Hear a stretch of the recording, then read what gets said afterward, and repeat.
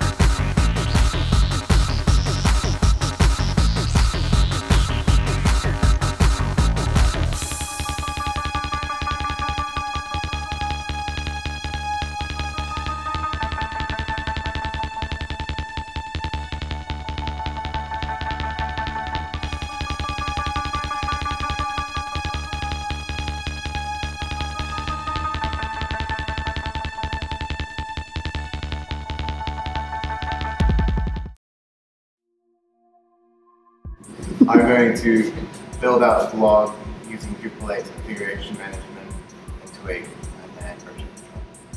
Very good. I'm going to be migrating a Drupal 7 site to Drupal 8 and be focusing on the theme inside of it. I am migrating an existing client website to Drupal 8 to see how it improves the user experience.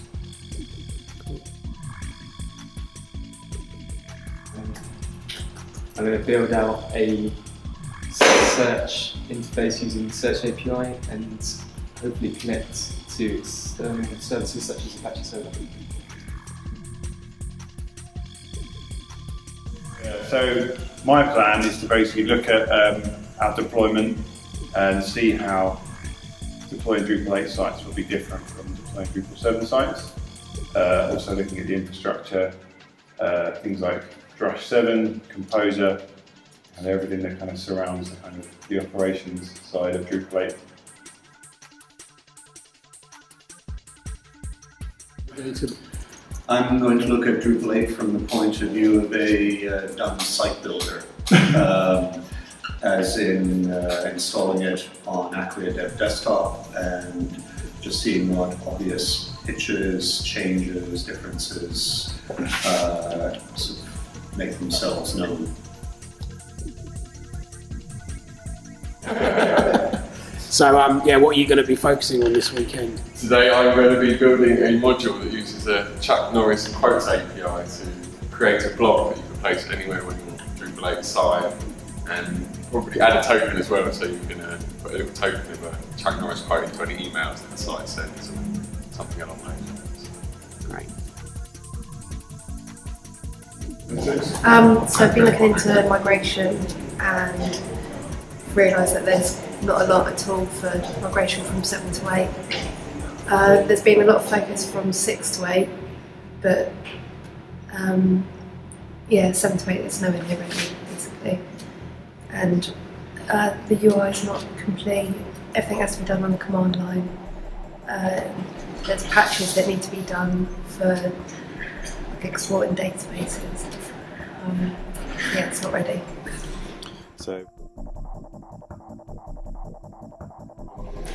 Xavier, what have you found?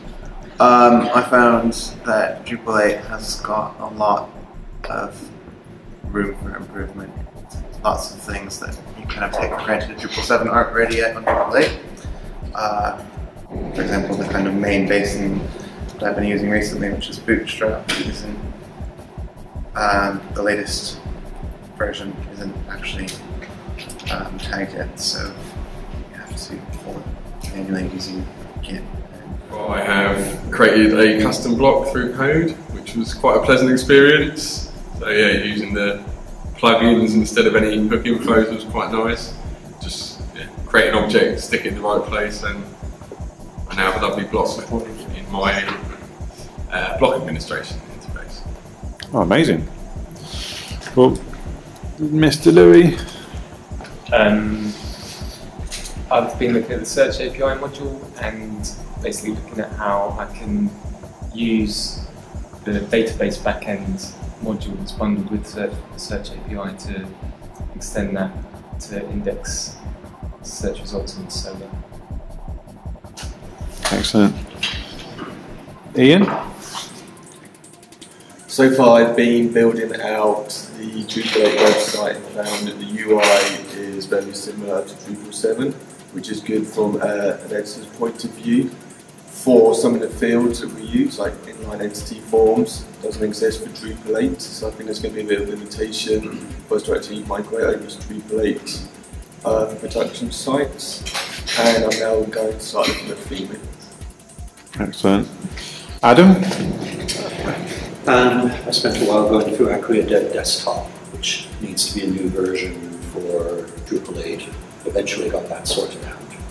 And then did a quick run through and found, yeah, it's fairly similar to Drupal 7. There are certainly some things that, from a site builder point of view, are great, like not having to install visible things from scratch and so on.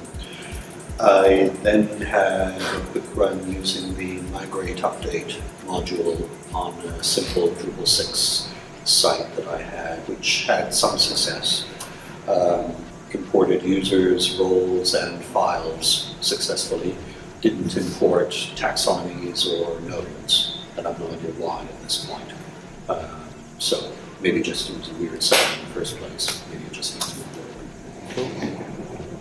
to be So I've looked a little bit into the different testing methods that we use in Drupal 8. So it seems it is much more unit testing as opposed to the way that simple test in Drupal 7 worked. Also looked into kind of how we'll be using Composer potentially to manage dependencies. It seems like actually using something like Composer Manager will be a more Drupal specific way to do that. So yeah, plenty more to look at around that, I think. So Adam, what have you found today? Well, Drupal 8 isn't ready for prime time. A lot of it is there. They're just oddities that break, but there doesn't seem to be anything that handles media properly yet.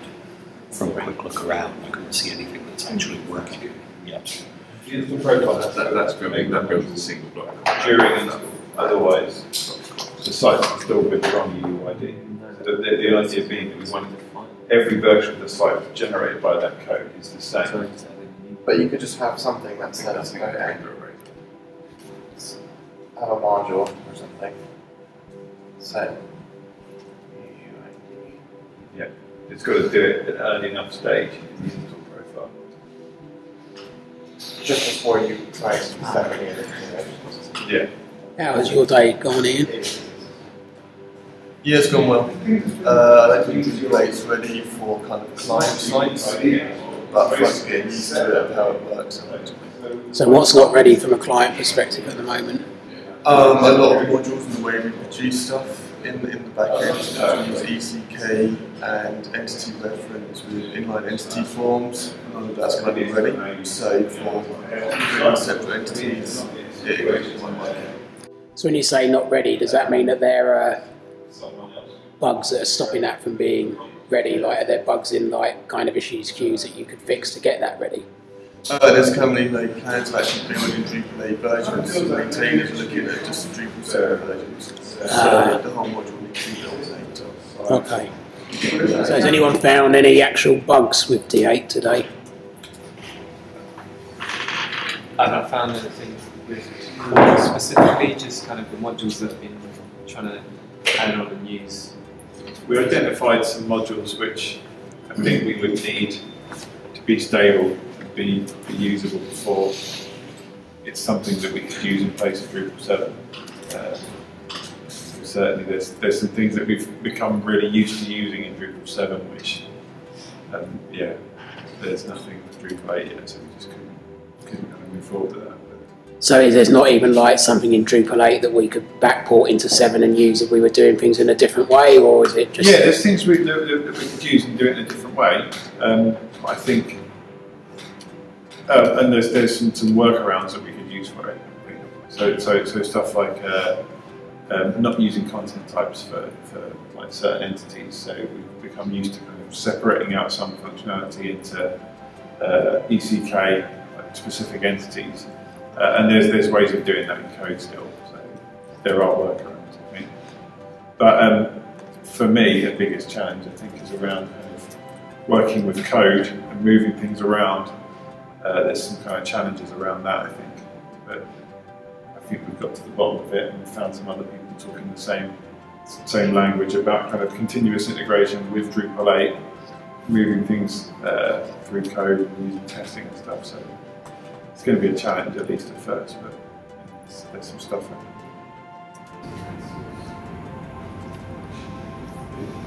So what are the missing modules then that the modules that we depend on that aren't? It's more from a client perspective, I think. We've started to clean up content types and the administration stuff for clients using things like field collection, where we can group certain fields, not field collection, field group. We can group certain fields into certain areas so that our clients only see the bits that they really need to edit. And there's some other things. So what was it? Inline entity forms. So generally we like to kind of make it so that clients only need to edit the content in one place, so they don't have to go to multiple places to edit things. So inline entity form stuff is quite a kind of big thing for us, and not having that, I think, is a bit of a challenge at the moment. But I think there's ways of getting around that, but it just means that the layout isn't quite as nice as we'd like at the moment. There's also some other modules that we use that maybe are not part of the standard kind of install when we start from scratch, but are still quite useful. Just for little bits of functionality here and there, which are not put into Drupal 8. So lots more just to kind of, from a contrib standpoint, to be improved on. So where those modules aren't ready, is that because module maintainers aren't actually focusing on 8 yet and they're still focused on 7? I think so, yeah, and I think a lot of it is down to the fact that there's not really enough stability within Drupal 8 for them to dedicate the time, because people are still working on lots of core functionality, so it's not really worth their time to be working on a module and find down the road that the API is completely changed and what you're using.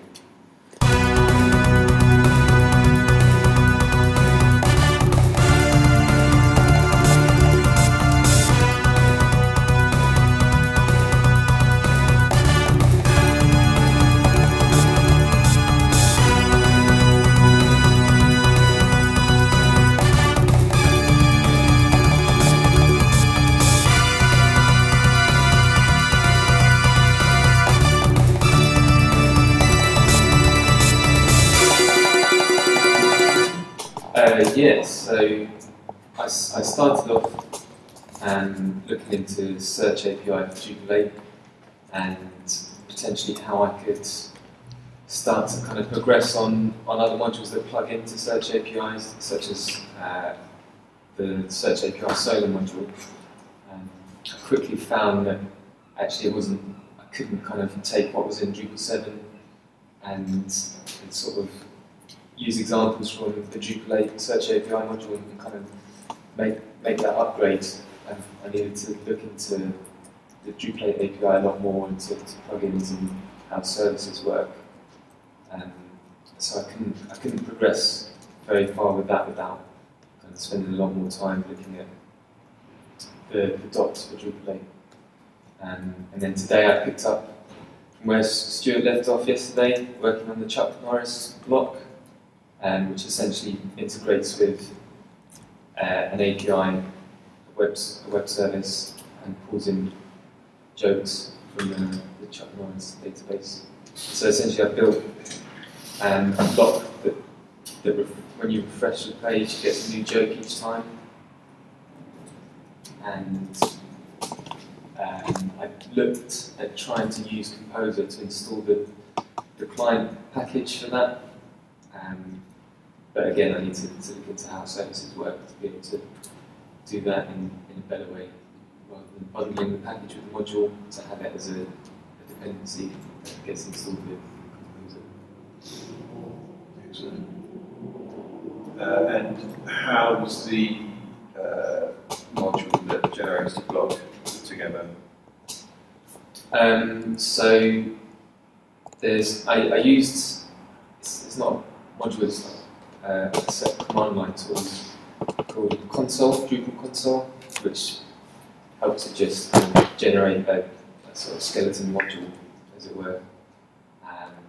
So that creates the sort of directory structure required for a Drupal 8 module, and then I just had to define a service using the services.yaml file, and also the block was created by extending the block base interface, I think. Let me just check. Yeah. So there's an abstract class that you can extend to create blocks. It's just using that. And that file is located in the source plugin block directory. Excellent.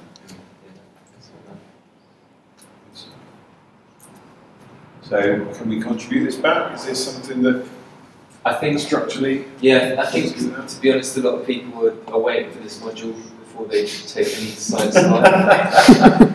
So yeah, it's definitely something we can look at extending, and it might just be a useful module for people to kind of look at examples. Yeah. Okay, so I was looking into configuration management and essentially how we would deploy those changes through to different environments.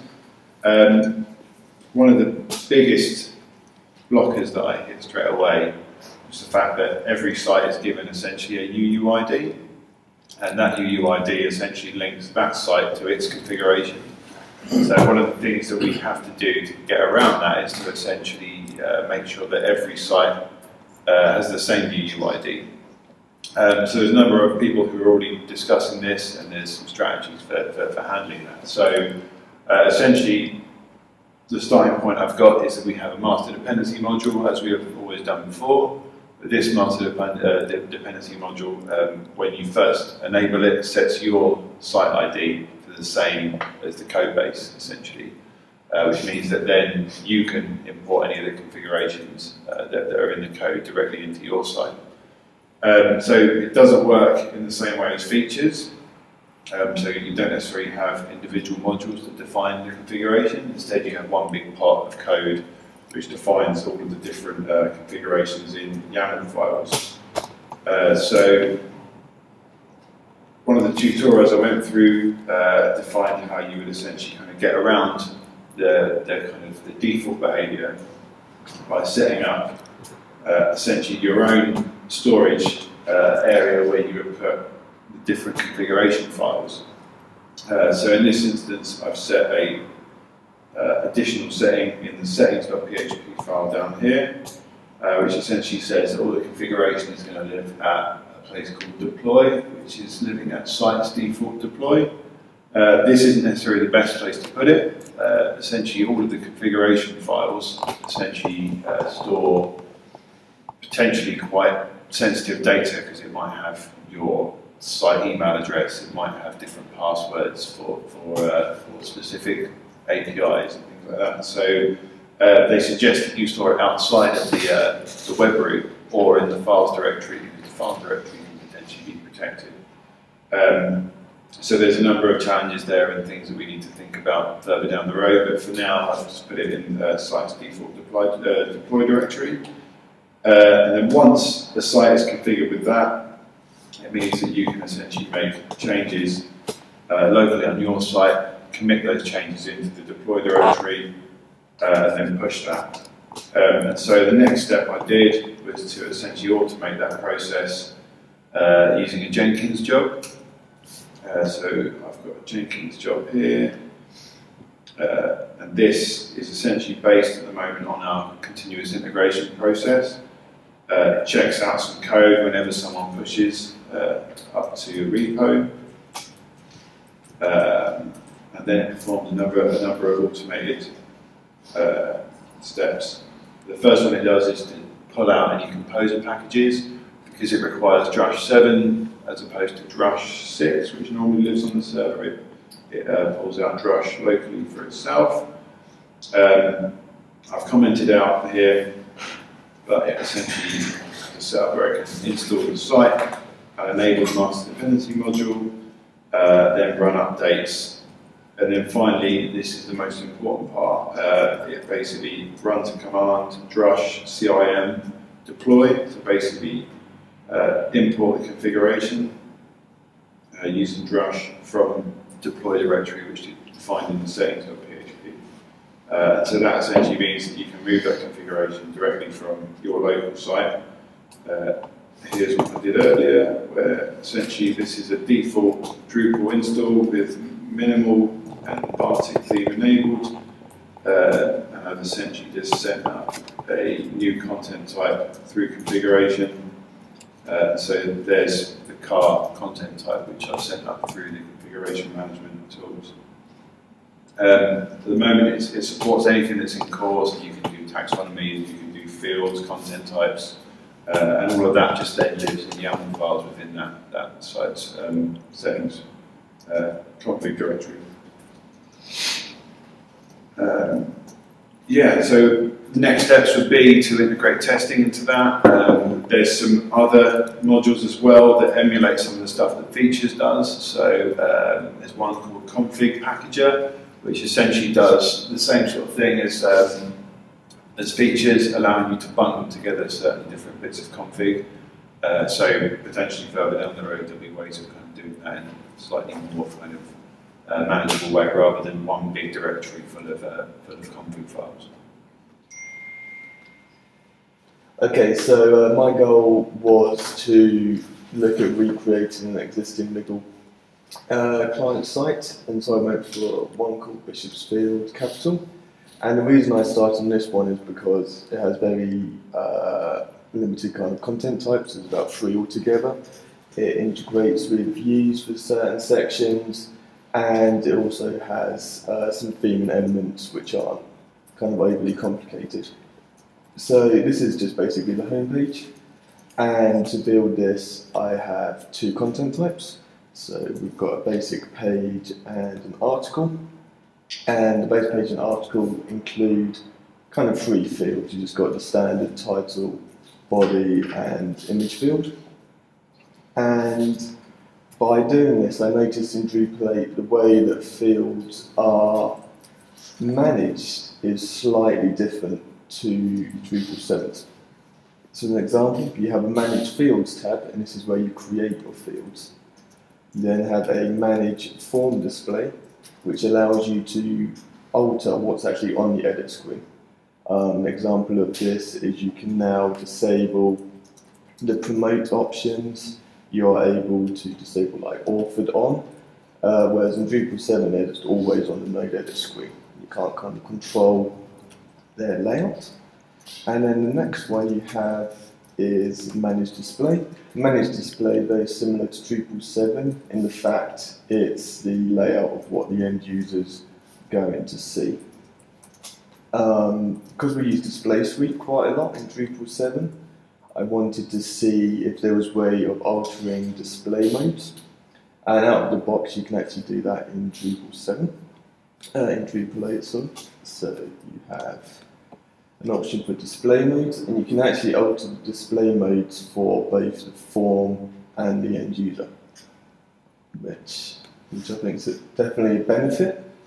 There's some options here that are kind of still missing that I like to use, and one of these is field groups.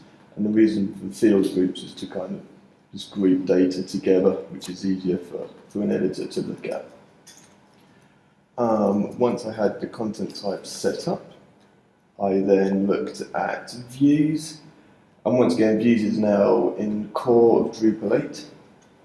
It works very similar to Drupal 7, but there are some slight differences. An example of this is in contextual filters. A lot of the times you would usually kind of just add a contextual filter by NID, whereas it's now being renamed and it's actually node then ID. So a few of the wording options have changed. But apart from that, views work very similar to Drupal 7. Now, the next part is once I actually set up the content types and set up some dummy data, was the actual theming layer and how the theming was done. So everything is now done in Twig, and for this I created a few kind of template files. The first is the outer wrapper, so the main HTML markup. This has very, very similar things to Drupal 7. You have your kind of page top, page bottom, page global variables. You then have a page.html.twig file. And this is kind of when the differences kind of really kick in. So I found that you no longer have to set classes by doing like a pre-processed node or pre-processed page. Classes should now kind of be defined inside the template files. Now, if a module has actually created classes, in Twig you're now actually able to extend that or remove classes or even just show the classes that you wish. So we don't have to rely on a module developer to say, these are the classes, you've got to use all of them. And I was also looking at how the main kind of themes are set up. So a few of the file names have now changed, and the way that you actually pull in custom kind of JavaScript or CSS has altered. And from this, I just thought we'd create a custom maintenance page, and that allows you to create a custom kind of template file, which basically uses the same variables which are inside page.html.twig. And so if you're an anonymous user, at the moment you just get a basic kind of site under maintenance page. To kind of help me with all this and just to help the rest of the team, myself and Gemma started creating a bit of a wiki, and this wiki kind of goes through just the tasks that we had in mind of how to create the theme. It goes over how to create kind of new view modes and how fields have changed. And then Gemma's also created a few herself, and so... My site's broken actually. So once Ian and I realised that a lot of what we're doing is overlapping, I'm going to try and repeat everything Ian's just said. But, so yeah, I went through the basic layout of the theme and started to sort of write down certain things that were different and some cool things. So just defining regions is a lot simpler and easier, and you can do things like override style sheets, remove style sheets, and do like the quick edit style sheets.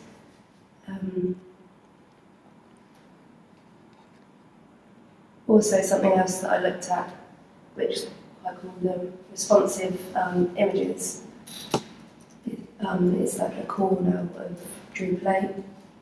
There's responsive image and breakpoint modules that you need, but you can quite quickly enable the modules and then set breakpoints for each of the images, like the large, medium and small. And you can set your own image presets in the image styles, like you would in Drupal 7, and then you create the breakpoints that way where you want them to break.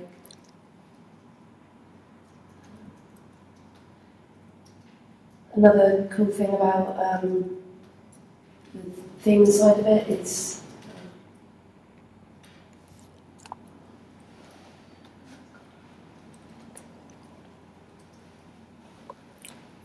the Drupal Twig theme debug. Basically, in sites default.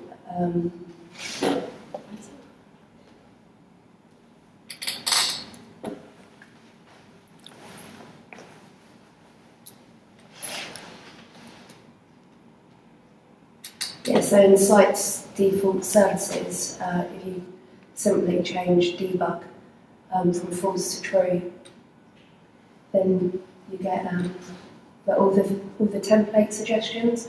And before it was just a bit of a hassle to find out where the template's coming from and what template you should be using.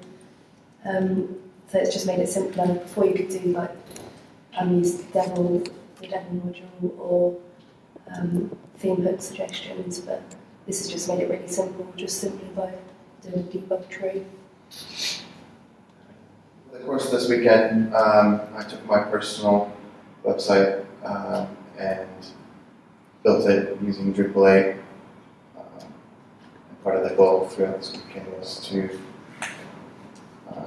add a blog functionality to it and see about version controlling it and the configuration management interface. So originally I started looking at the CMI for Drupal 8 and found that there are quite a lot of complexities that still need to kind of be worked out in order for it to work in that production environment. And then Steve kind of carried on with that today as well. So I moved on to theming and kind of building out my blog. I found that using Twig was actually really easy and simple to do, and with having kind of minimal fuss, I was able to take an HTML template and get what I wanted, where I wanted it, really simply. And out of the box, creating a blog was super simple as well, because the content type and views were included with Drupal 8 out of the box, so I didn't really have to do much in the way of kind of creating views and stuff, which is new compared to Drupal 7. So in here, I've got kind of the same pages as I've got on my HTML version of my official site, but now there's a blog tab, which I was able to add a test article to, and tagging and everything was just included out of the box. In addition to that, I noticed that now Drupal 8 comes with forms. So it's quite easy to add contact forms to your site. And I was able to literally just add a link to a contact form and get all of this there on my site straight away. So originally... So Xavier, those forms are like web form or entity form? I believe it's built upon entity forms. Another thing I noticed is that there's small differences with menus and blocks, because menu items and blocks are now entities in Drupal 8. It means that you can include them in multiple places throughout the page. So you can have the same block twice? You can have the same block twice. And you can have it in different regions, which is a great improvement compared to Drupal 7. Okay, so I was looking at stuff just from a site builder point of view. I used Acquia Dev Desktop, the new version 2, which you need because PHP is a later version. Generally worked pretty well. Settings.php can get confused if you retrace your steps partway through, so I had to sort of uninstall, restart, reinstall, and then it was all okay. File structure overall, I like the core directory, it makes things much clearer. The sites directory, which still has settings and files and so on, I wondered if that still seemed a little bit confusing to me. but we'll see how that works out. User interface things, stuff that I liked about it. The module page has search built in, and uninstalling modules also disables them. So you don't have to go to the list to disable it first, then to the uninstall page to actually uninstall it. So the uninstall page does both. The content and people pages use views, or what was the views admin before, which is nice because it's easier and more flexible. The people page has list permissions roles right at the top, which makes sense. You don't have to go to permissions and then down to roles. Mm-hmm. WYSIWYG editing by default, great. Quick edit, great. If it's working, was very unreliable for me. Node preview is a real preview, and you get to choose which display mode you're using, which is nice. The blogs page, easier to work with because the unused ones are grouped in the right sidebar, which is nice, and yeah, they're all entities and have types and are fieldable and so on, which is great. Yeah, content types, as you said, there's kind of the display form area as well. The admin theme is responsive, which is nice, but as far as I could see, it only seems to be to the phone landscape level. If you do phone portrait, it still has some horizontal scrolling needed, so I'm guessing they just decided there was a minimum practical width that was required for their forms. Stuff I didn't like about the UI, not very much really. The toolbar doesn't have, as it comes out, doesn't have drop-downs. I'm sure somebody will be doing an extension for that. The module page, it has a search on it, but it doesn't have the features of the module filter thing. And the module page, that you have to uncollapse the divs to check if there's a config link, which seems a totally unnecessary extra step for it. What was that? On the module, the extend page for Drupal 8, if you want to see whether any of those modules actually have a config, you have to click on that and drop it down first. So then I looked at migrate and tried the migrate update module, which provides a UI for migrate and migrate Drupal, and I tried importing a fairly simple Drupal 6 site. So you start from an existing Drupal 8 site, the form is at /upgrade, so it's a bit like the /update thing that you would get elsewhere. And you need the source site URL and database access details. So I had partial success, as I said before. It managed to import the users, the roles, the files, the content types, but not the fields inside the content types. It didn't import the taxonomy, the views, the fields for the content types, or the actual nodes. So I don't know whether this is because of something on in the D6 site that I was working with to start with, or it's just not great. So yeah, it does some bits which might be useful at this point, but not really to be relied on. Some bugs that I found in core quick edit doesn't always appear from the contextual menu at all, and when it doesn't work very consistently. Previewing a saved article seems to save the changes and drop you right into view for the article rather than actually previewing it, as opposed to previewing a new article, which seemed okay. I also got a server error when I was trying to edit the preview after going to a different mode. So display mode by default changed to teaser mode preview, then try and edit the content again, and it went to allow me with that. I had problems attaching images to the articles, didn't always work the first time. The install new module function doesn't seem to do anything at the moment. Really? No, you just have to go back and install it manually. Right. And there's a consistent missing file, CSS file in the Bartik theme, whatever. Contrib stuff, the masquerade module crashes the module list page. I tried out one theme called business, which gave a server error when I made it default, so yes, things for that. And then I went through and looked at overall a bit of sort of which contrib modules didn't have current DH releases. The one bit which I found, which really seems to be missing at the moment, is media stuff.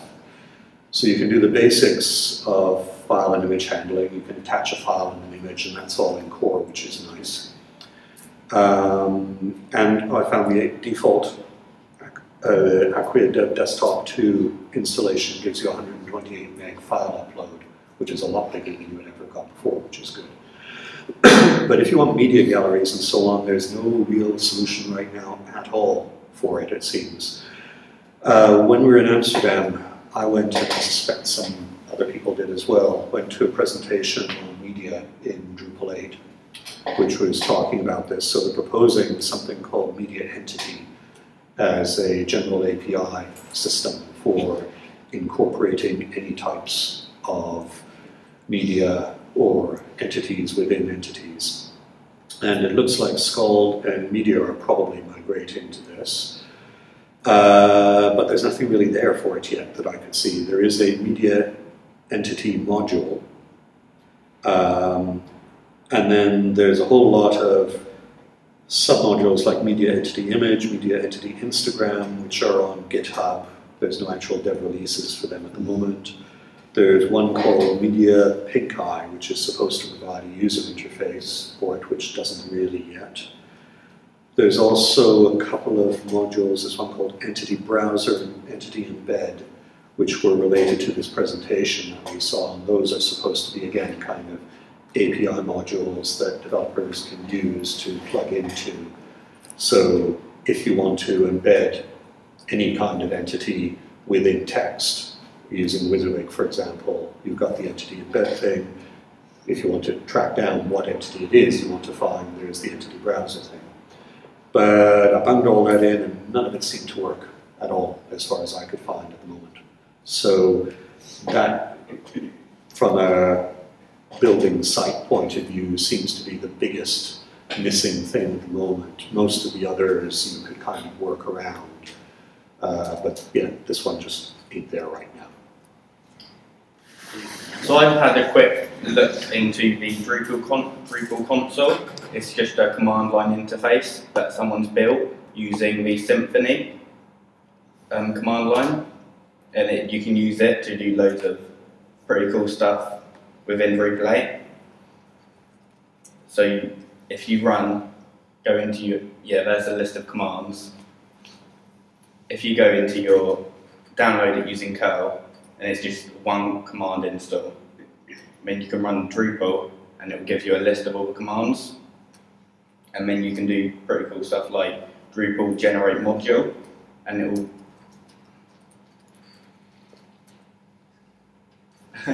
it will give you lots of options like module name, and then it will then ask you machine name, but it will kind of default it to your module name. So it's really easy. You can pretty much just write my module, enter, enter, enter, enter, and it will generate a whole module with controllers, the whole layout for you.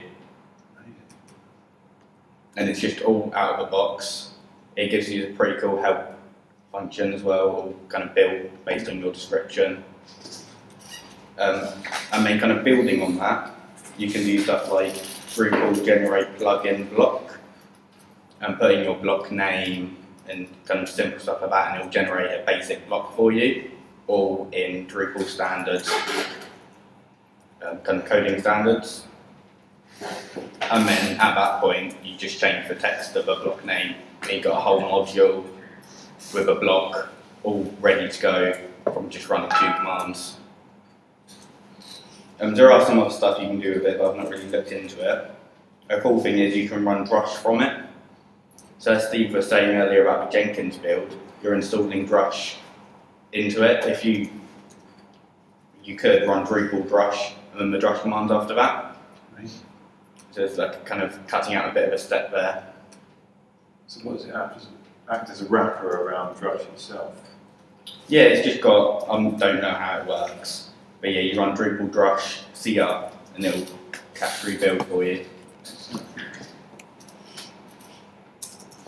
Yeah, if you go to drupalconsole.com, all one word, it will give you a whole list of commands and how to install it. So I think one of the key takeaways from this weekend is the fact that certainly there's a lot more that needs to happen in Drupal 8 to make it production ready. There's certainly a lot of contrib modules which are still catching up. There's certainly lots of things in core which have still got issues with it. And there's not necessarily documentation around all the stuff that is there. So from my perspective, there's some things around configuration management which could do with standardizing, and certainly from our workflow, that's something I'd like to standardize as we kind of move forward with Drupal 8. There's a number of themes which maybe we could help with porting over to Drupal 8. I think that theming is something which we're quite strong on in-house, and something that we can certainly look at. From a search API perspective, it may be a little bit too complex at this point, but certainly we rely on search on Apache Solr and search experiences a lot. So it's going to be a while before that's stable, and that's something which we should probably look at getting involved in if we can. So just using Search API in Drupal 7 would be a good start, and so I think on our next projects we'll use Search API for everything that we're doing there. There's a number of modules which still need porting, so Adam highlighted the media module. That's something that maybe we could look at, seeing if there's stuff that we could help with on that. I know Ian's looked at patching the existing media module before, and there's probably some things there which we might be able to help with. And certainly from a testing perspective, we should probably log any of the issues that we found today and try and kind of find out the people who are responsible or people who might already know of these issues, and see if we can contribute any of our feedback to that. And generally, if there's any way we can fix those bugs. So I think over the weekend we've certainly noticed a number of those things. I mean, I noticed an issue with the Vlad vagrant box that we're using, and have contributed that fix back. And so there's probably other areas that we can contribute back as well. So I think it's all about just trying to seek out the people who are responsible at the moment for those areas of Drupal which are going to be essential for us going forward. And if there isn't people already spearheading those areas of Drupal, then we should look to get involved in that as much as possible, I think. But I'm certainly open to everyone else kind of pitching in and seeing if there's specific areas that they want to focus on. I think another big thing that we need to do to contribute back to the community is start writing documentation that we submit to Drupal.org, because I've noticed in my development over the weekend that many bits of functionality just don't have much, if any, documentation at all. And it made it quite difficult for me to try and figure out how to get from point A to point B. I think one of the challenging things as well is the fact that it's not got a stable release yet. There's still issues. So I think everyone is holding back from kind of committing to anything, getting like modules ported or writing documentation and stuff, because it's still in flux.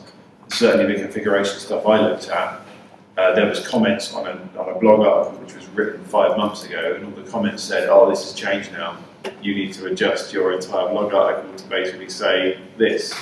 And actually what I was doing was testing it against the latest development version, which didn't work. So, you know, there's generally everything in flux at the moment. So I think it's just see what happens once it becomes stable again.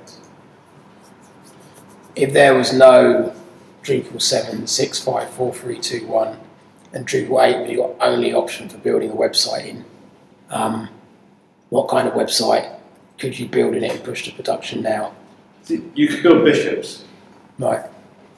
You couldn't build... So basically fairly simple brochureware websites where you're not looking at doing too much in terms of stuff with images, relying on too many derivatives being created for images, because all the stuff that you're missing in media module that you could do.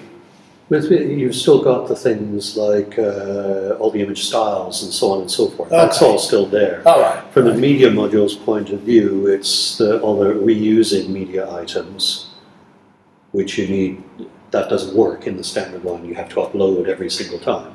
And also just having a gallery to work with. Right. Could you build the miggle site in it? Yeah, I think so. I would think so. Yeah, you probably could. Yeah. So the theming on that would be more complicated, or would that? I think if anything it would be easier. From kind of what I've done today with theming, I've been able to go from pretty standard HTML site to Drupal in a couple of hours, and it was really quite easy once I understood what I was doing. I think also the other thing that is a big issue at the moment with Drupal 8 is anything kind of on the back end that requires any kind of modifying of data. If the data that you enter is what's going to be displayed, then I think that's pretty straightforward, and I'd feel comfortable offering that as a service. But it's when you kind of get to more complex things and you have to link data together and things like that, that's when it gets a bit more challenging. So what about things like the feeds module? Is that in any? Well, I didn't look at that. Right. There is a version 8 release for it, but no idea how good it is. Right. I think one of the key things that we were looking at yesterday was the modules that we've come to rely on from an administration perspective that are missing. And yeah, as Xavier's saying, if it's a standard content type that just has a title, body and an image, that's easy enough. But when it's got a relationship to another kind of content model, then we like to present it all in one place, make it a really kind of nice experience for the client, and that facility just doesn't exist in Drupal 8 at the moment. If we knew more about Search API, given that most of our knowledge around search is around the Apache Solar module, would it be possible to actually build search experiences in Drupal 8 at the moment, or is there still stuff missing? I went through a couple of routes. So the Search API module as it is now kind of allows you to define an index in the server, and you can start putting documents in the index. But the only way to kind of have the experience is via views, and I basically just hit a bit of a problem with that. I got a fatal error and couldn't figure out where to fix that. So that's kind of a blocker for that. There's also a module for Drupal 7 called Search API Pages, which basically provides the kind of front-end user experience for search that doesn't have a Drupal 8 branch yet. So that would kind of need porting. I think at the moment, for me, I need to do some learning around how Search API is built and how it uses the new elements of Drupal 8 before I can effectively contribute back to that. It's going to be a challenge to learn everything, but also quite exciting. We've also been using Drupal 7 for, I don't know about anyone else, but 3-4 years. I don't know how old it is. And yeah, I like the direction it's going, moving to kind of PHP best practices, and using ones like Composer, the package manager. So I think the kind of hardships for learning how Drupal 8 works and how to use it effectively are going to be worthwhile in the end, and those skills will be transferable.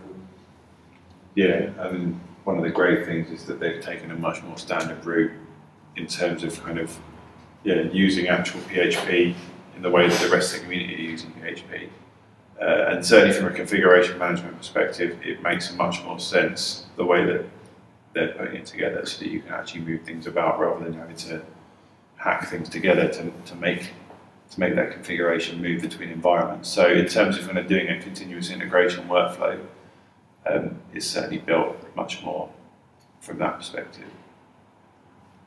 And then from a client perspective, like clients are asking us, where's Drupal 8 at the moment? What should we be expecting from it? I think it depends on the client, really. I think that if you've got a big site, I don't think Drupal 8 is going to be ready in a while for big sites. I think for smaller sites, we need to start kind of thinking about how we would tackle on problems using Drupal 8. But yeah, overall it's not ready yet for production sites, in my opinion. And I think the more complex site you've got, the longer it's going to be until it is ready.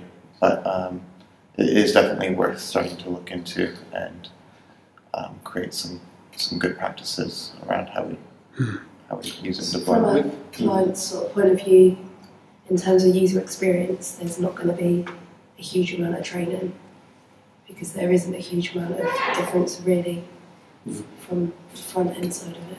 I think with the inline, then if that becomes stable to a point where that's really usable, then that's great. There's also a Tor API, which means that you could actually put into configuration an experience that takes the administrators through their site and tells them where to enter things, and tells them how to actually interact with the site.